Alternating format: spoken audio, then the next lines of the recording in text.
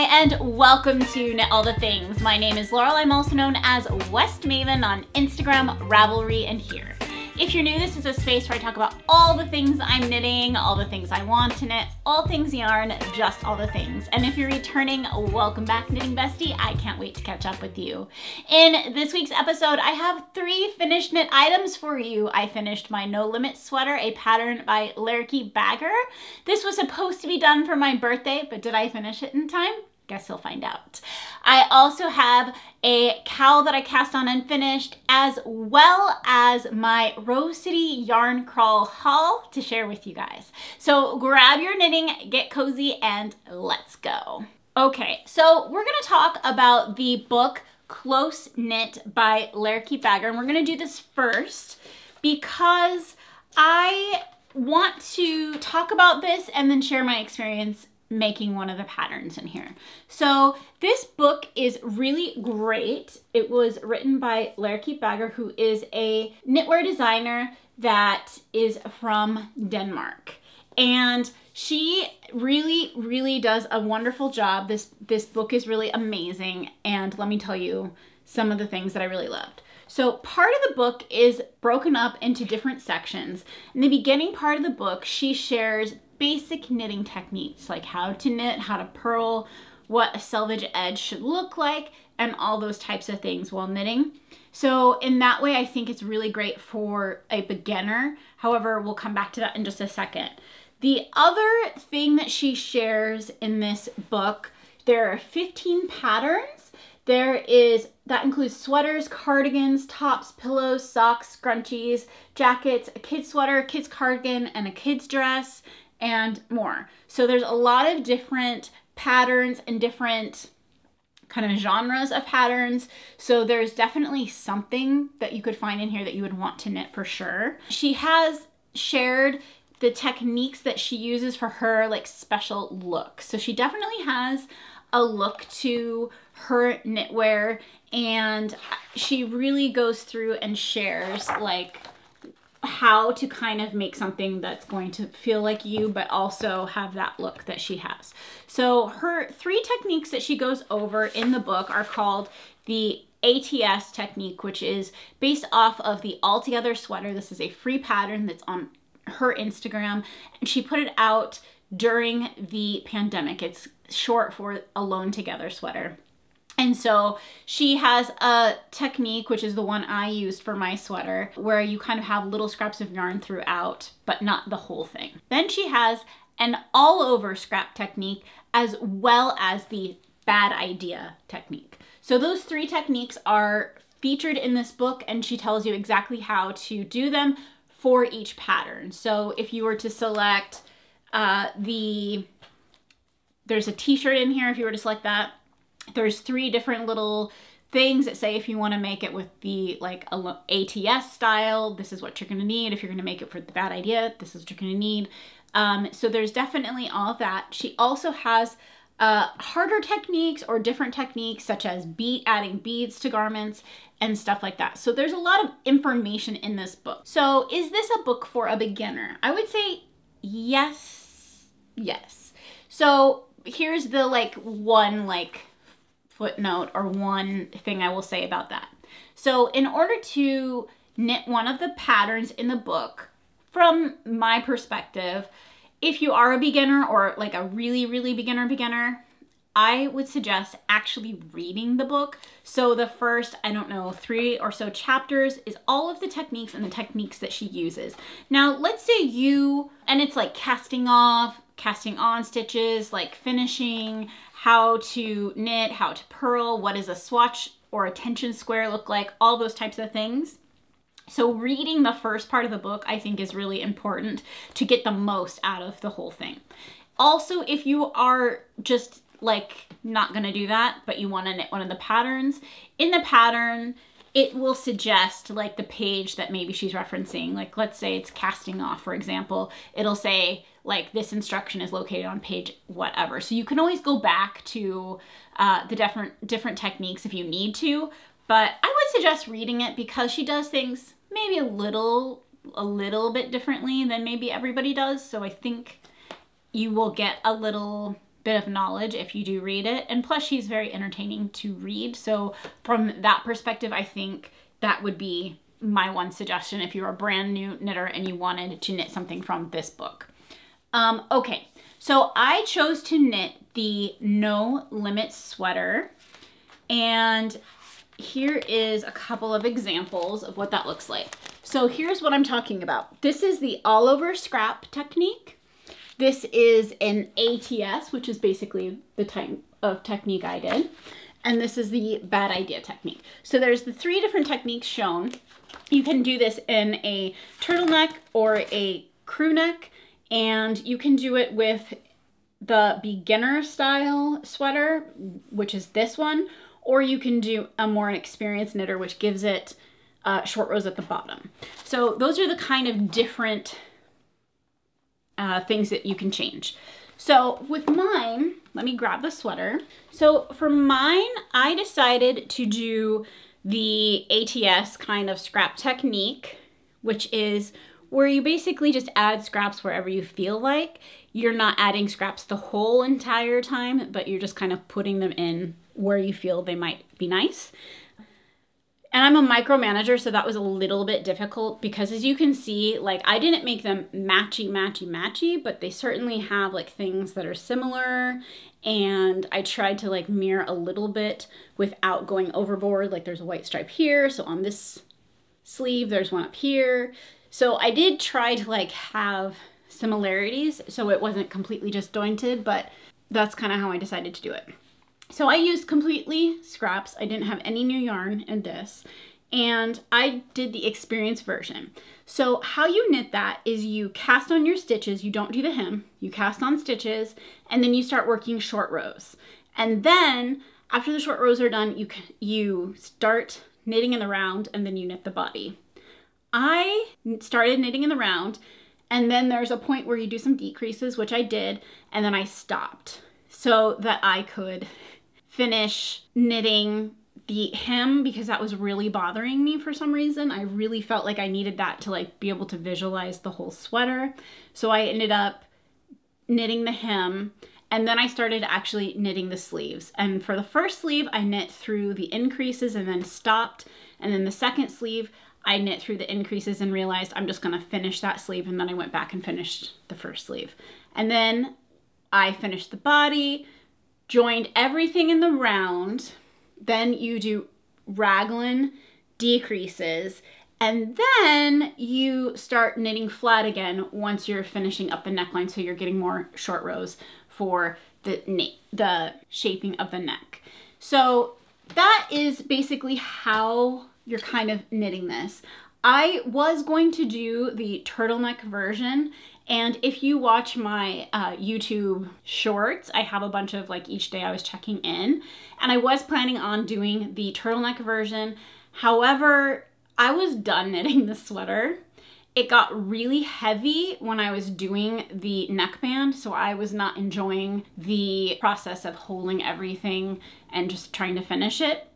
I know that probably if you were to consult the knitting PT, I'm sure she would say like put it on something so it's like being supported, but I didn't. So I was just getting kind of tired of doing it. And it's also twisted rib. And I decided after knitting for a while that I was going to do a little bit longer neckband than the pattern recommended, but I was not going to do a turtleneck. And so once I decided that, I actually stopped purling through the back loop and I just purled. So I ended up doing like a half twisted rib for half of it because you don't need it. It doesn't matter. It's on the inside. So that's what I ended up doing. And then you end up crocheting the neckband down. I do like how it turned out. I'm not wearing it today because I do think I lightly steam blocked it and that made a big difference, but I really want to like soak it and block it, and it's a very thick, heavy fabric. So I'm gonna wait because I knew there's no way I could get that done and do the podcast. So I will end up really blocking it and I'll probably wear it next time, but I really do like how it turned out. I certainly was a little bit nervous when I was trying it on for the neckband and feeling how it fit, but with the blocking or the steam blocking, it did relax. So I'm hoping that it does just a tiny bit more and I will really love it.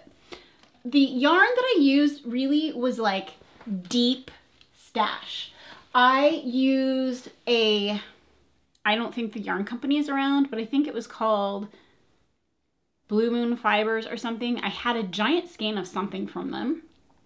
And I think it was some sort of wool. I don't know if it's superwash. I don't know if it's non-superwash. I have no idea. But that was the like charcoal gray that you're seeing. I had used part of it for a scarf at one point in time. I think I had 2 skeins of it and I only used like 1. And so I had that. And then I also had, I know that there is like a Barocco vintage in here as well, just in black. And that has some nylon, or it's like half nylon. So there's not really any sort of rhyme or reason. This particular yarn is a like hot pink and purple and black. Is a cashmere blend of yarn, but I don't remember where it's from. It's like some random one. And I know that like this I made is a La Bien-Aimée, the red, and the sparkle is from just like having it in stash. So I have a silver sparkle and a black sparkle. I think it really adds a nice touch to the sweater. I really, like in person, it's really fun to me to have like the shiny bits on such a like kind of black sweater. There's also some blues and some purples, but I mostly stayed with like red and silver as my like story, and then here and there did some blue and some purple. And I really do like how it turned out. I think if I were to do this differently, I don't know. I would really like to try the all over scrap technique. I think that that would be really fun to do. And how you do that is you create a ball of, it's called like a magic ball, where you just knot various lengths of yarn and you just go. And I think that would be really fun. I have enough yarn for a second one. I'm sure that I do. This is a heavy sweater. I knit it probably heavier than necessary, but the gauge is 11 by 17, which is so huge. I ended up using a US size 11 needle to get that gauge. And I don't think that, I think I would do it maybe differently. Maybe I would figure out my own gauge, maybe make it a lighter version of the sweater and then go from there and just choose a size accordingly now that I've done it once. But I really do like how it turned out. And yeah, I can't say enough good things. I'm really excited to share what it looks like on with you, because I know that that really helps like visualize. It has an interesting shape. The shape of the body is more of a pear shape, which is actually flattering. I wasn't sure I was going to like it on me, but I do think it can look really nice. So it's different. It's really different. I'm glad that I did it. I've been really curious about knitting one of her patterns. I do know it's not out for pre-order yet, but she will have a second book coming out in English at some point. And so I wanted to do this because she has a houndstooth pattern that I think looks cool and I want to make. So it was a good experience. I'm glad that I did it.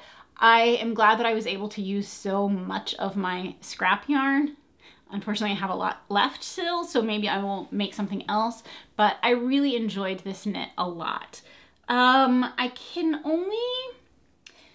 not a very experienced bottom-up knitter. I don't know if it's common to do the short rows shaping in the bottom and the top, but I did find that interesting, and I do think that it is a flattering fit.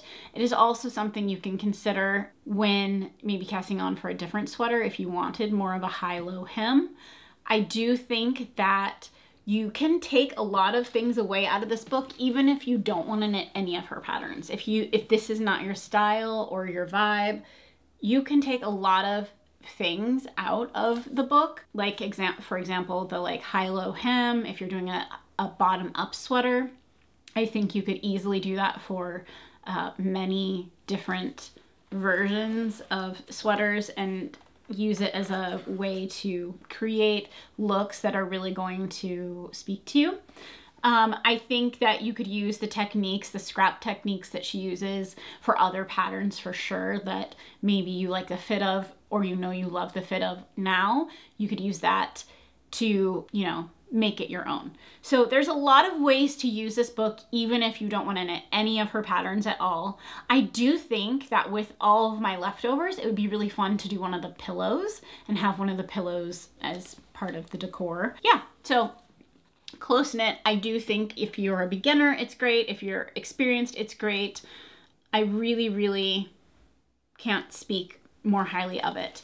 The finished sweater weighs 731 grams, so it's heavy. I knit the size 2 in the patterns. So it has positive ease on me, but it's not like my usual super oversize. And I really think that it fits nicely. I think it's a good fitting sweater. Okay, so when I was reading the patterns, I at first felt a little bit confused, and that was because I was rushing to get this done. So as I said, I was trying to finish this for my birthday. Did I finish it for my birthday? What do you guys think? I did not finish it for my birthday. I actually, on March 7th, which is the day before my birthday, I had started the neckband. And I just was like, I can't get this done, because I thought at that time I was going to still do the turtleneck. And I thought, there's no way, I'm just going to go to bed. And then the next day, I did other things. And then that evening, I did actually finish it. So it was finished on my birthday, but I did not wear it. So I will be blocking this, and hopefully you guys will be seeing it on the next podcast. And just real quickly, I'm not going to talk about this in detail because I've already done a few podcast episodes about it, but this is the Champagne Cardigan, a pattern by Petite Knit, and I've been living in this, and so I felt like it's comfortable, I'm gonna wear it. So, Close Knit by Laerke Bagger. I will link this book below, but you can also find it probably in your local bookstores and your local yarn stores. Okay, so I finished the Mini Take Heart, a pattern by Fiona Alice, and it is found in the book Mini Palm. It's really weird because I actually don't normally knit out of books, but for whatever reason, I did a bunch of knits book. So it's the cover hat, and I made this for my youngest kid, and he chose this color. This is Aimee Wensleydale in the colorway Royal Blue or Blue Royale. I can't remember which way it is, but it's a really, really, really amazing color. So I gave this tip last time, but I'll say it again really quickly. If you're making a pom-pom with yarn, my biggest #1 tip that I can give you is use waxed cotton cord to tie it and secure it together. Once you've done all of your wrapping and you've cut it and you need to tie it, use wax canvas or waxed cotton cord, and that will hold it really well. So I made this for my son. Basically how I attach them is put a button in and then pull the cord through the button and then tie it on. My son ripped it off. He like worked on it. He was twisting and twisting and twisting it the other way, and like ripped it off. I don't know why, but I was able to fix it and get it back on there, but it also meant that I had to trim this pom-pom a little bit more than maybe I would have. So it looks fine, I think. It's a little bit less amazing than it was when I first made it, but it's not bad. It has beautiful cables, and this hat goes by really fast. There's quite a bit of twisted rib going on, but once you get done, you're doing cables, which is super fun. And depending on the size, it's how many repeats you're doing. So I made the largest size for my kids. I made a second one. And this is such a fun pattern to knit. I really think it is so cute on. It's a really, really just beautiful hat. It also comes in adult size, not in the mini palm book, but it comes in an adult size. Fiona Alice has a Take Heart, I think, ebook that has the pattern in it that way. So that is the Mini Take Heart by Fiona Alice using Aimee Wensleydale, which I really want a sweater out of this. It is so, the yarn is so nice. It is so nice. I really, really loved it a lot. So then I had finished the hat and I had been enjoying having a small project that was on like a DK weight project. And so I ended up casting on the DRK Everyday Cowl. I used Hue Loco yarn, her merino DK in the colorway Hustle. This is not available anymore, but she does have another colorway called Candied that I feel like gives the same vibe. So you could find that on the Hue Loco website. This is the very first time that I have knit one of Andrea's cowls and had it like click for me. And I don't know if it's because this is now my fourth. I think this is my fourth one. Yeah, I think this is my fourth cowl that I've made, not DRK every day. I've made 3 shifts, but it finally clicked like what I am doing. So I'm not having to like stare at the pattern and try and figure it out. For whatever reason, the knitting on the bias cowl is so confusing in my head, but I finally felt like I got it. So because I have 2 kids, I finished this one and I will be making a second one for my other son. I would try it on, but last time I had like the weirdest hair after I did the podcast. I put things on and it wasn't looking, so I'm not gonna do that. But it's really cute. This is the second size. So she has toddler, child, small adult, large adult, and so this is the child size. Or teen. It's either, it's the second size. And it's a pretty good size cowl, so if I didn't want to mess up my hair, then I could put it on and show you, but I could wear it. And I really, really like it. I think the colorway is really fun, and it's just super easy to memorize. I really couldn't say more about it. I really, really like it a lot. And yeah, it's a fun one. It's really just an easy, fun cowl. So that is the DRK Everyday Cowl by Andrea Mallory and using Hue Loco Merino DK.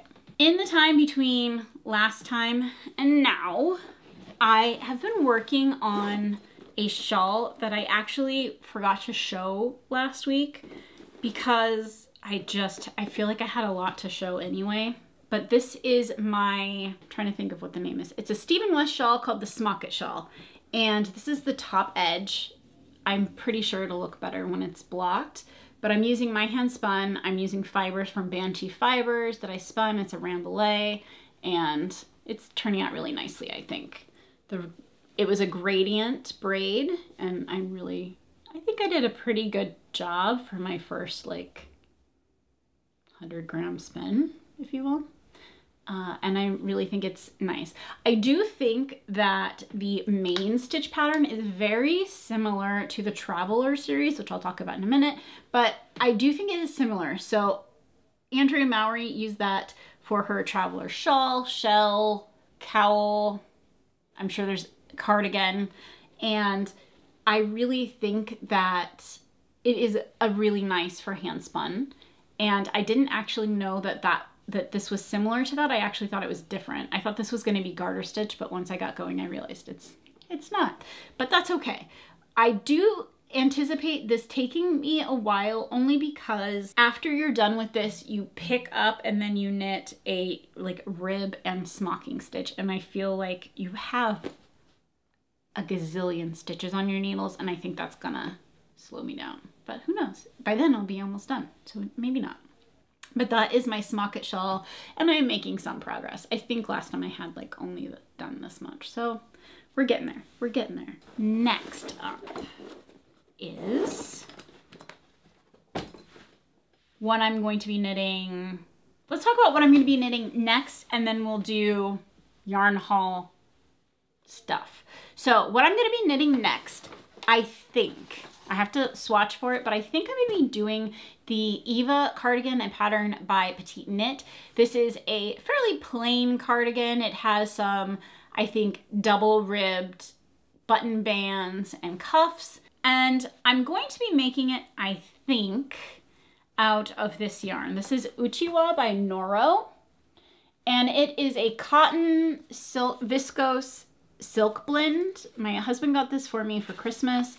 I have 2 balls of this, and it's a lot of yardage. It's like 500 plus meters. So it's a lot of yardage, and I've been wanting a cardigan, another cardigan, maybe a lighter weight one will be nice. So we'll see. I'm not 100% sure on how this is going to turn out. I did look to see if anyone just used any Noro yarn on it, and I haven't seen that, but I have seen a couple that have used Noro just for various cardigans. The yarn itself is supposed to be worsted weight. It doesn't seem like it to me. The pattern is a DK weight pattern. So I may cast this on and find that it is just really not going to work for it. I don't actually know. So I will be swatching for that soon. But I'm excited to get another cardigan because I wear this one all of the time, and the weather's about to turn warm, and so having maybe a warmer cardigan might be nice. The second thing I talked about last episode was casting on for the Pina Colada sweater. The Pina Colada sweater was featured in issue 45 of Pom Pom magazine, and it is this sweater that has 2 yarn weights that you use in tarja to create the effect. So you have 2 yarn weights to create this kind of effect. I'm really excited to do this. I re-swatched because the first time I swatched, it was looking so sloppy and not good that I really was thinking this is not going to work for me. But I did re-swatch and it's looking good. I think I got gauge. Everything's kind of starting to fall into place with it, so I will be starting that soon. I will be using Yarn Nouveau, their sport base in the colorway Sapphire, and Isayer's Alpaca 1 for the lace weight. So that's what I'm going to be using, kind of a black and blue sweater. I think this is going to make a really nice spring knit because I don't anticipate it being overly hot sweater. I think it's going to be pretty lightweight and easy to wear, so I am looking forward to this. So that is going to be cast on. It was going to be my birthday cast on, but I never finished this other sweater, so it wasn't. But that will be the next like cast on sweater. Okay, so that is all of my sweater knitting and knitting. The next thing that I wanted to share with you, 2 things. So right now in Portland is the Rose City Yarn Crawl. And so I'm going to share my haul with you with that. But before I do, I had purchased this bag, this knitting bag from Katie Did Bags, and I just thought it was so fun. Roses and Skulls. She just started a new website, so go check it out, and I'll put all that information below. But it has a nice little cute handle, and the inside is black, so you're probably not gonna be able to see, but it has pockets, which I don't know about you, but I really love having pockets in my knitting bag because everything falls to the bottom and you can't find it. So I always have like my notions pouch or something in the pockets so that I can actually find what I'm looking for. And so I thought it was so nice, and it's a drawstring bag. It has like a faux leather on the bottom, so it sits nicely. I just really can't say enough. They're very high quality bags, and I just love the skulls. I think it's really nice. So please go check out her website. This is, again, I purchased it. It's not sponsored, but go check it out because I really think this is going to become one of my new favorites. I do think you could fit a substantial amount of yarn in here. I can fit just carrying, I would say a 3 skein project, might be a little bit tight, but maybe not. I thought it would be really good for summer knitting. So if you're making like a tank or a tee, I'm sure that would easily fit in here, or a shawl would be nice. So it is a good size bag, but I always find different bags hard to judge, especially on a website. So I thought I would share that with you. But Katie did bags, and I'll put her link below. Okay, so it's yarn, I keep saying Yarn City. It's Rose City Yarn Crawl right now. And so it started on Thursday. Today's Saturday when I'm filming this. I'll probably actually go to some more stores, but for right now, this is what I've got. So I thought I would share my haul with you guys. I went to Naughty Lamb and they had a Yarn Nouveau trunk show. Do you remember Yarn Nouveau? I got this at Flock Fiber Festival, so I was already familiar with their yarn. But I got this 5 skeins of yarn. I'm gonna try and hold them all up together if I can. Okay, I bought this 5 skeins of her merino cashmere nylon blend. It's a DK weight, and I am going to, I think, cast on the Feel Good shawl by Andrea Mowry.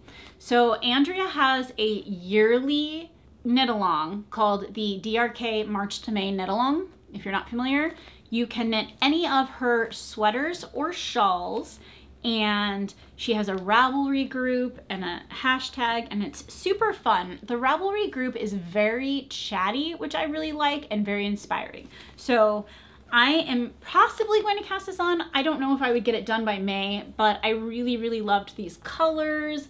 And the Feel Good shawl is a brioche shawl, and it just looks like it would be so squishy and like amazing.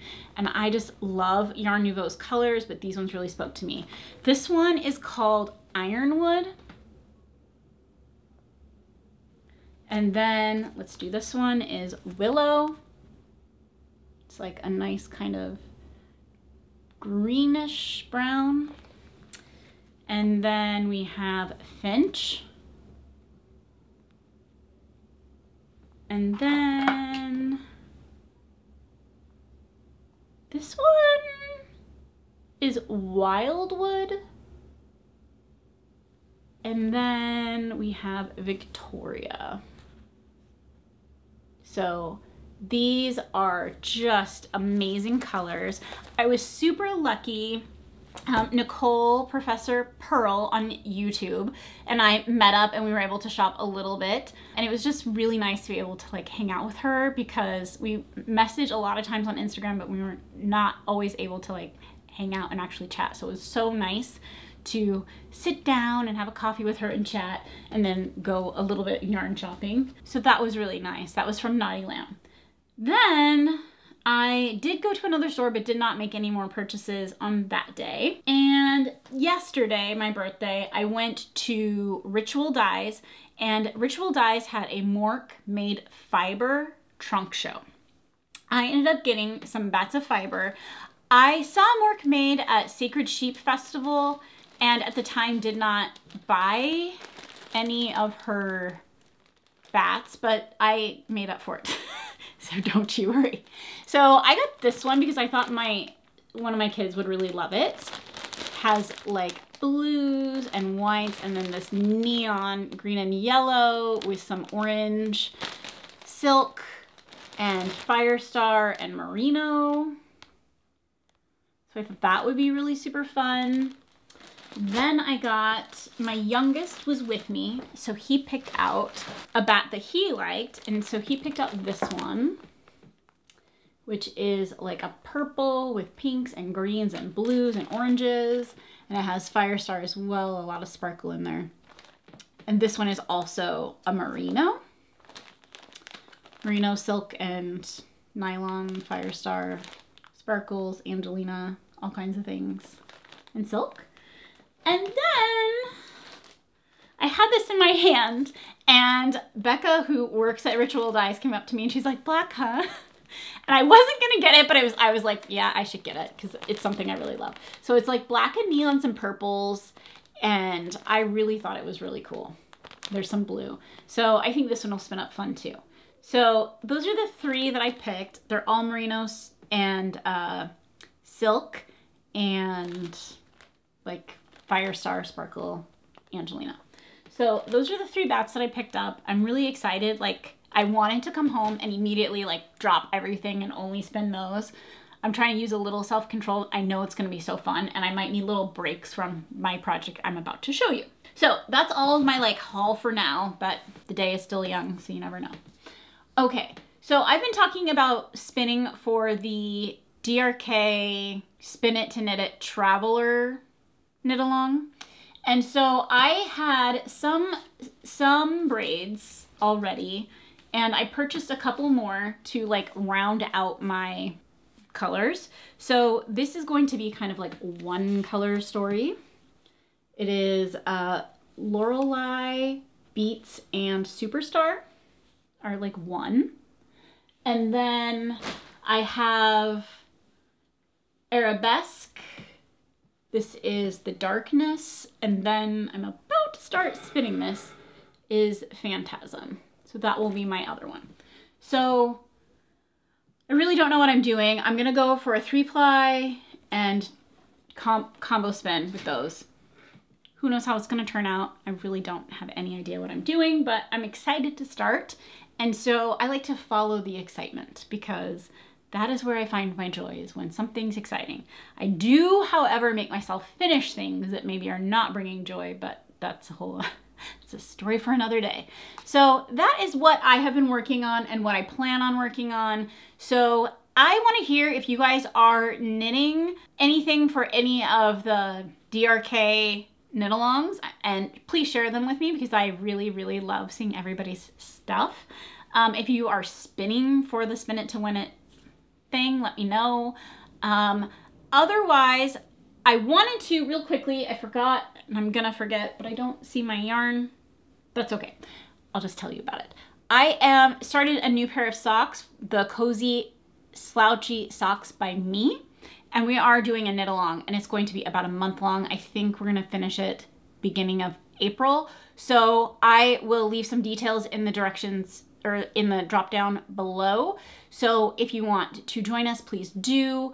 I'm really excited seeing everybody's cast-ons, and I want to thank you guys so much for being here today. Thank you for all the happy birthday wishes. You guys are amazing.